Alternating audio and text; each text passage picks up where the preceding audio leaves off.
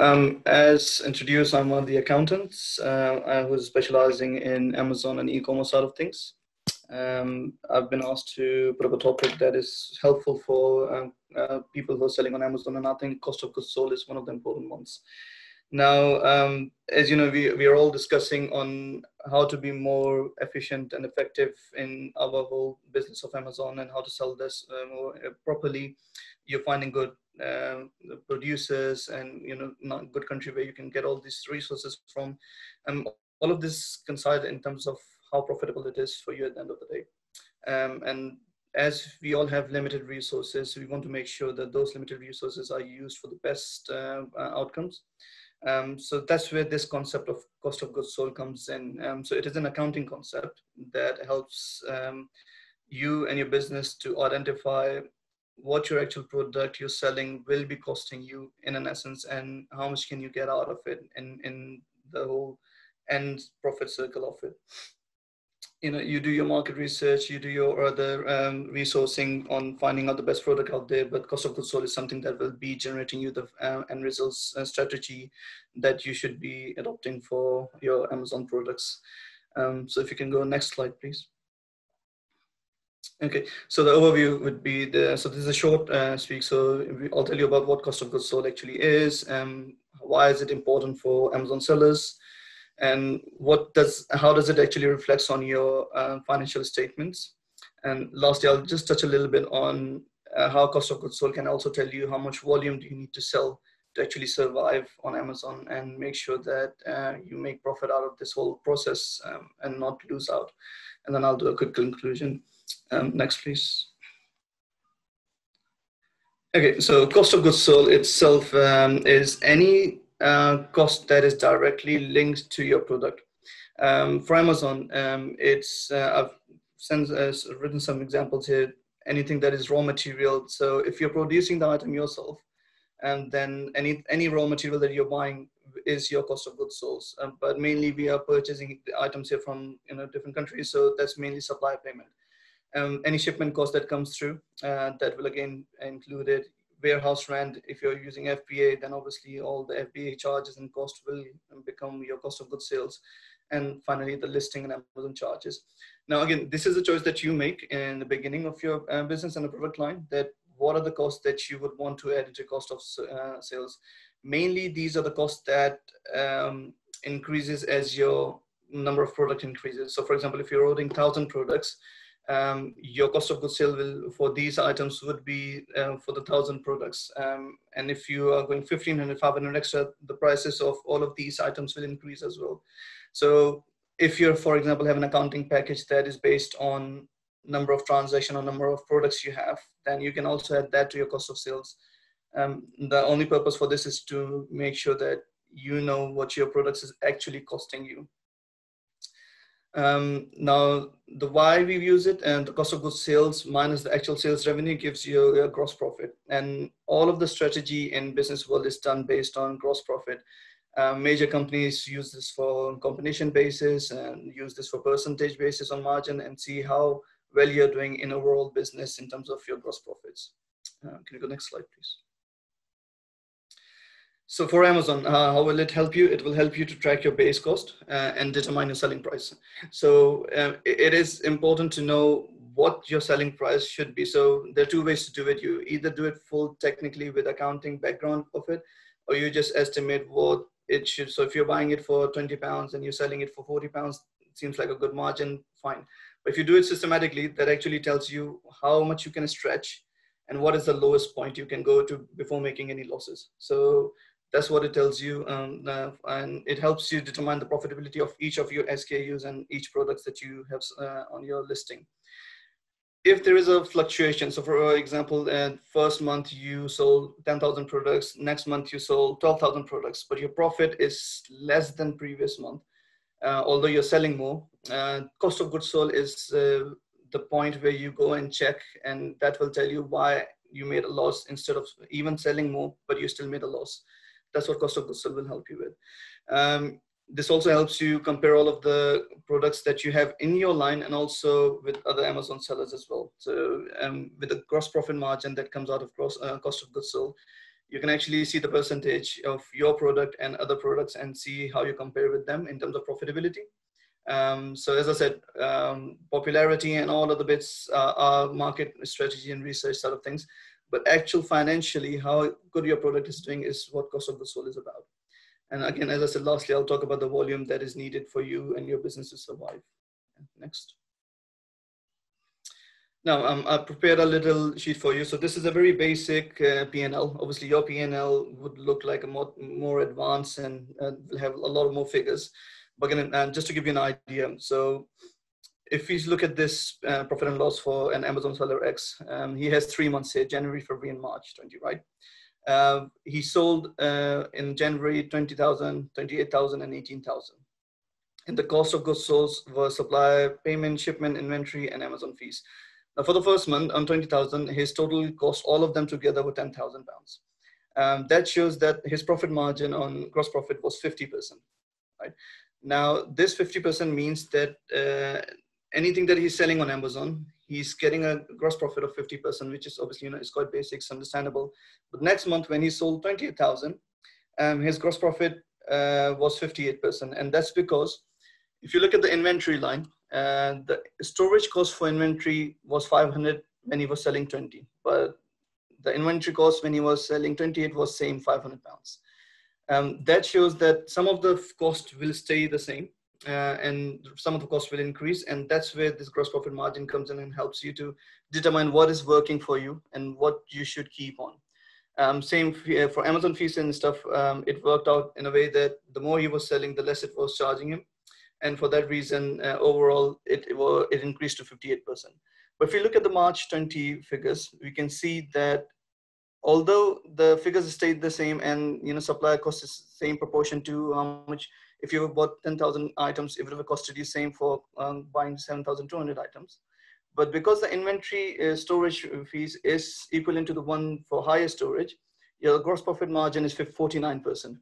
Now, what that shows you is that on that specific month, your inventory storage costs were a lot higher than it should be for that size of revenue. So this example is just to show you that if you have seasonal items, let's say for first 6 months, you know that your product will do really good. You will keep that in a specific inventory management system. But if you know that the next 6 months, you won't have that many sales because it's a season item. You need to make a different strategy and different system for your inventory. Again, I'm just using inventory as an example, but this could be used for any other things, freight charges, shipment cost, anything that you can use. You have deals, contracts with your clients, so you can pinpoint where these fluctuations coming from and change those accordingly. Next slide, please. Yeah, so as I discussed, other things that cost of goods sold can help you with is not every sale that you make on Amazon will generate you good profit, but cost of goods sold will draw a line for you, and that line tells you that, for example, if you have some inventory stock sitting on your warehouse, you want to get rid of it. Cost of goods sold will tell you how low can you go before making any losses. And you can offer discounts, but only at this point. And if you make any more discounts, you will start making losses. And the way that normally works is that cost of goods sold plus 10% for admin cost, and that's the tipping point. Anything below than that goes there. But what it also tells us, if your admin cost is more than 10%, then you need to have a look at your admin cost and see why is it that much. It should not be more than 10%. Again, that also depends on industry specific, but from my experience, for Amazon sellers, especially the small sellers, it's 10% after your cost of goods sold. So that's where it will help you. In terms of selling prices, again, as I said, cost of goods sold plus 10%, and then every product on Amazon has a specific average on margin. So you can use that. So let's say another 30% and sell your product on that basis. And once you know what exact cost you have, then you can start finding better ways to reduce your cost as well. Next slide, please.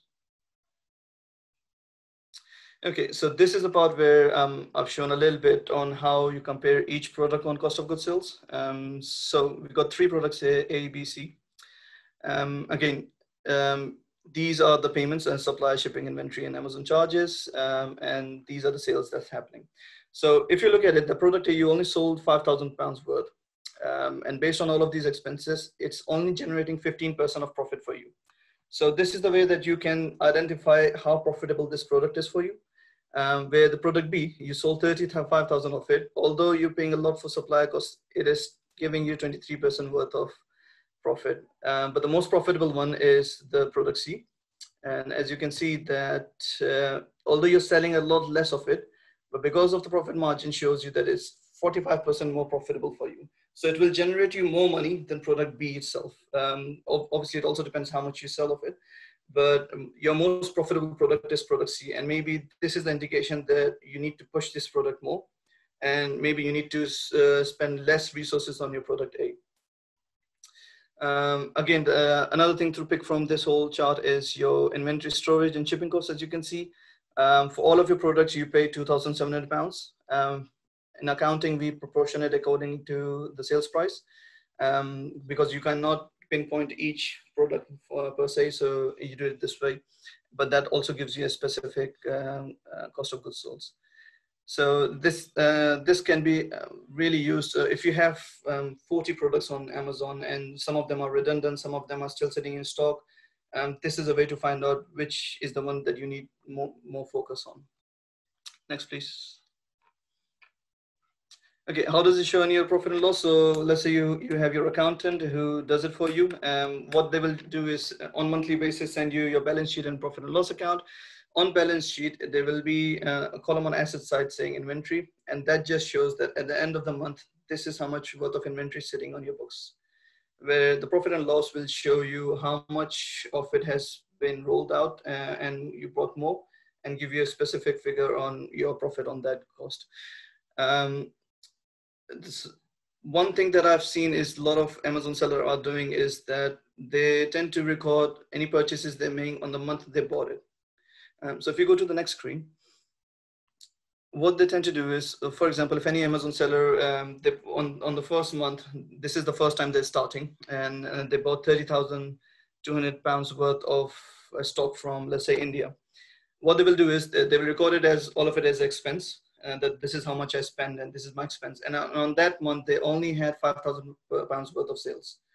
What that will show is that they had nearly £26,250,000 worth of loss, which is a massive loss of 525%.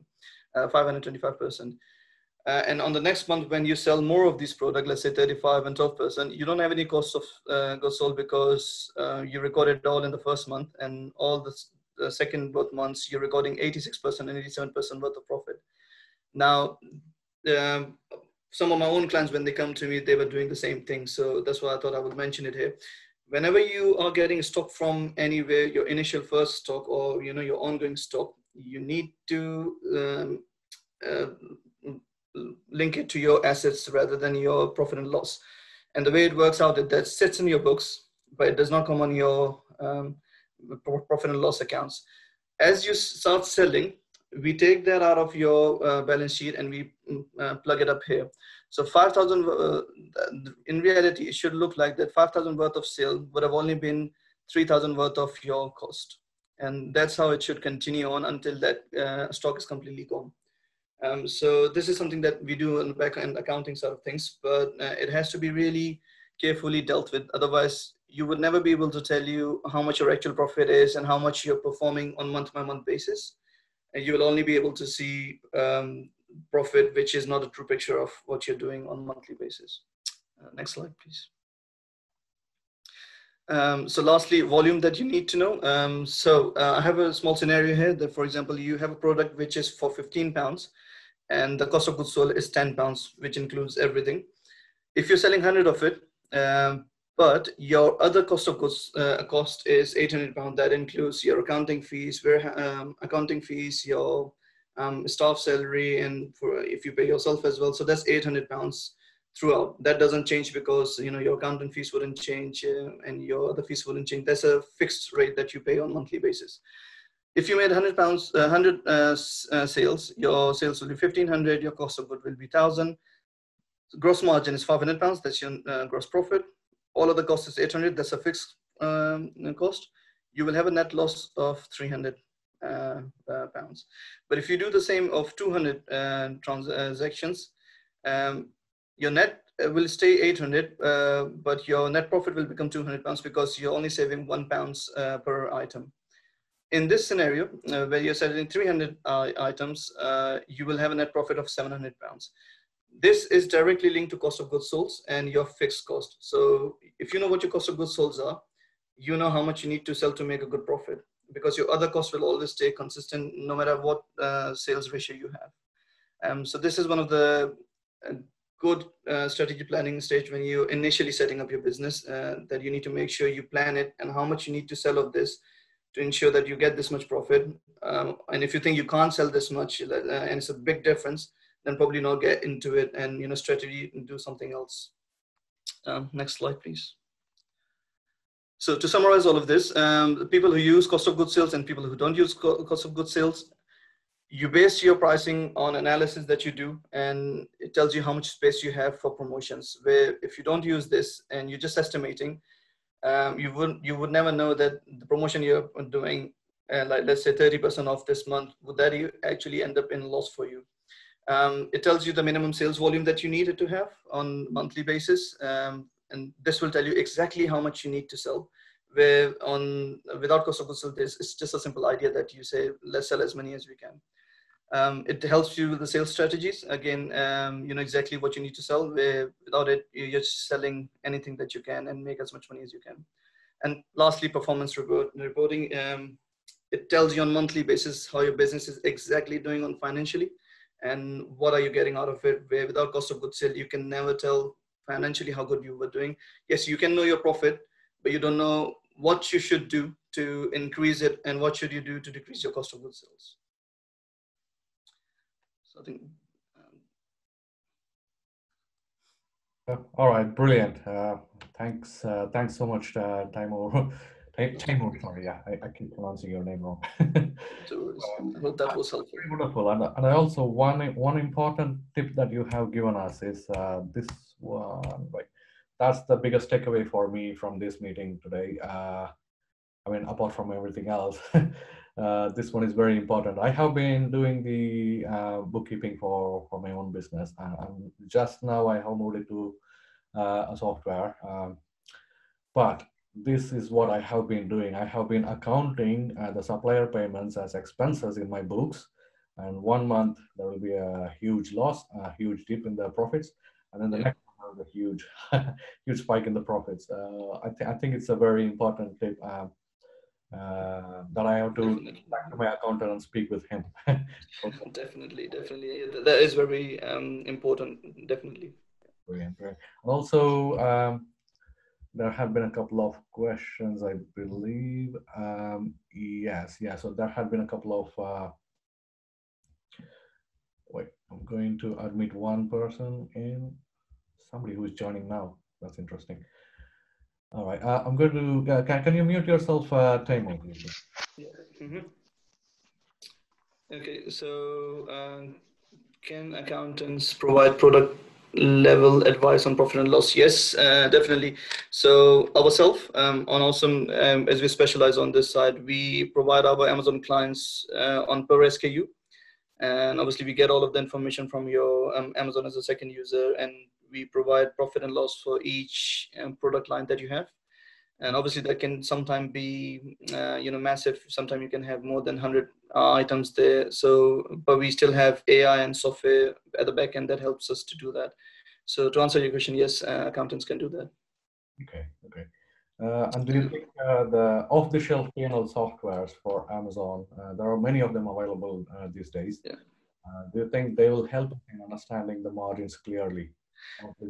Again, cost of goods sold itself is an accounting niche and accounting expertise area. So what accountants normally do is sit down and look at your actual products and product line on site and tell you this could be your cost of goods sold and this could be your normal process. Anyone can do cost of goods sold, to be honest. You just sit down and look at your cost and do a total and say this is what it is. But the difficult part is the variable cost and the fixed cost. and that's where the accountant comes in and do that. So if you're a really small business and let's say you have one item in your product, then most probably the margin, off the shelf would be able to help you, but you still need to know, you still need to have the basic understanding to understand the margins yourself. But anything which is slightly more complex always need an accountant at the back end. All right. Thank you. Thanks for explaining. That's pretty much it. Thank you, Taimur. I have seen you working on this for a couple of days, and that's a major effort. Thanks so much for taking that effort and sharing your knowledge with us. I'm sure at least one person from this group will be interested in speaking with you. I appreciate it. Thank you for having me with you guys. I really appreciate the effort on this. Thank you.